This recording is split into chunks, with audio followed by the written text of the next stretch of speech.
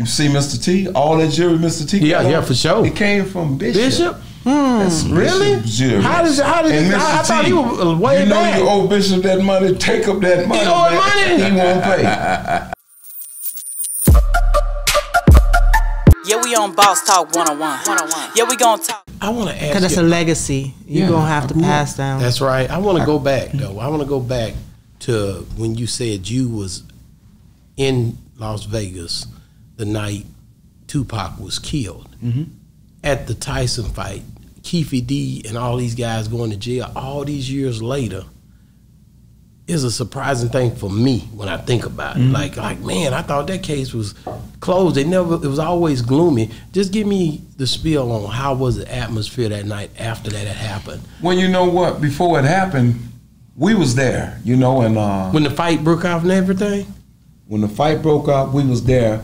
Let me tell you something too. I want to cut you off, but who else was there was Floyd Mayweather. He was there. Floyd Mayweather, he said, I'm going to be the first professional fight. And I remember Bishop said, get out of here, little punk, get out of here. and a friend of ours, may he rest in peace, King Bean, said, come on, man, let's take a picture with Floyd Mayweather. So when he came to Chicago, years later, I said, hey, man, I'm the one you begged to take a picture with, and you don't want to take a picture with me now. So I remember when he first... He didn't want to take a picture with you? No, he didn't.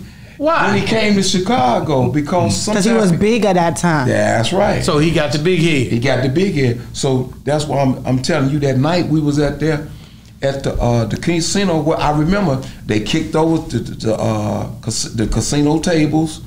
It was riding and they tore the place up. And y'all was in the casino. Y'all seen all this action going on. All this going on. Real time. Real time. All this was going on. They tore the casino up, man, and everybody was running, screaming, and hollering and stuff like that.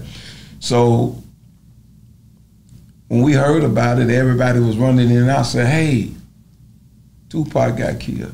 How long after that? How long was it after that? Before you heard that? Yeah, you in the casino to hearing that. Well, we was in the casino, and when we heard about it, and everybody it was still in the casino. Yeah, we was in the casino, but they was outside or somewhere, you know. That's what I'm saying. So from the time y'all never left the casino. No, we stayed in the casino, you know. And no, but from the time the fight broke out to you hearing them come back to say he just got shot, was it like?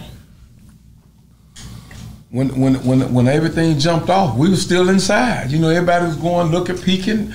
You know, most brothers and sisters, we all nosy. Yeah. People say they nosy, you nosy too. So, you know, everybody was wanting to see what was going on, you know, and everybody wanted to meet Mike Tyson. Yeah, You know, and because we was getting ready to go.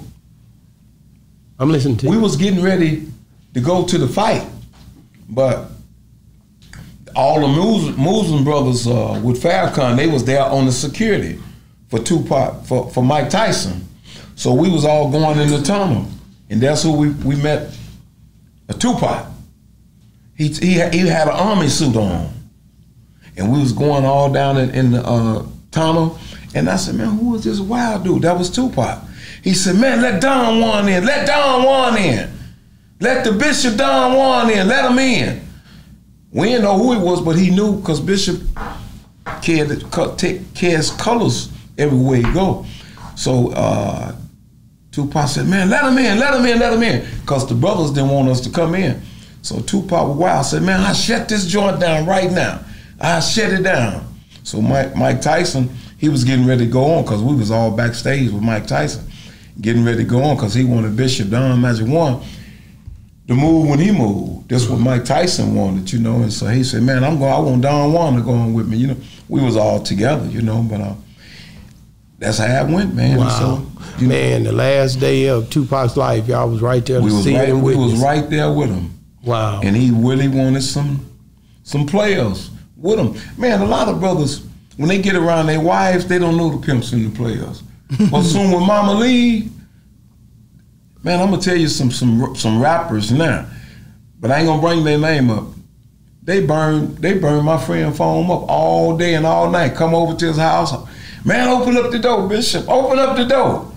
They just they wear him to death. Man, can I be at the next player ball? It's a lot of them come to the player ball. Big Daddy King, all of them. They come in. Every rapper you know have been to them player balls with us. So 50 Cent them, they got to respect the game, man.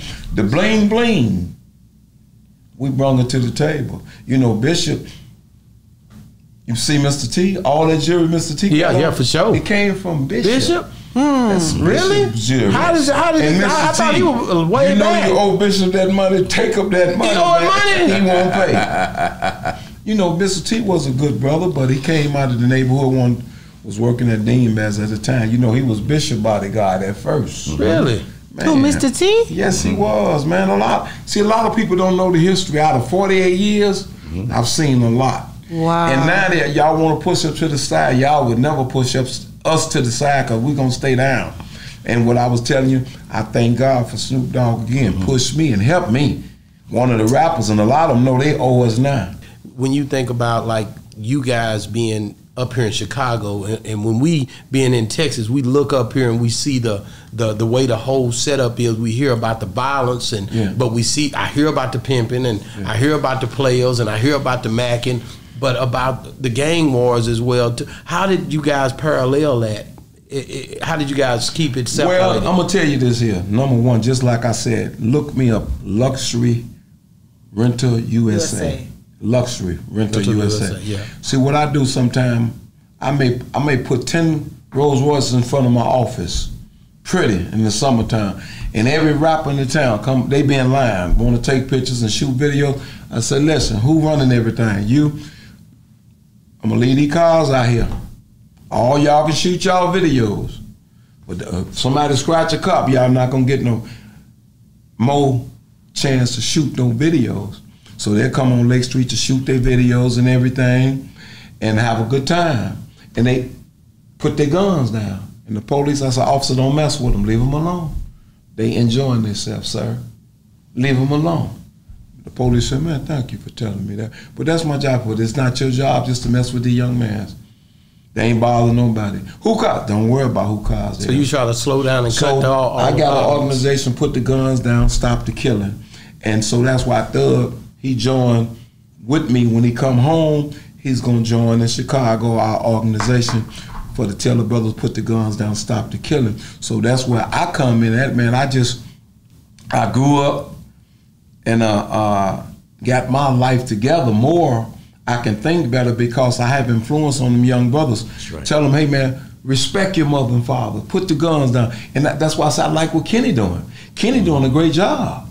You know, and just like you said, Houston, there's a lot going on. But when you come to Chicago, y'all got to check in with me. Yeah, we on Boss Talk 101. Yeah, we gonna talk.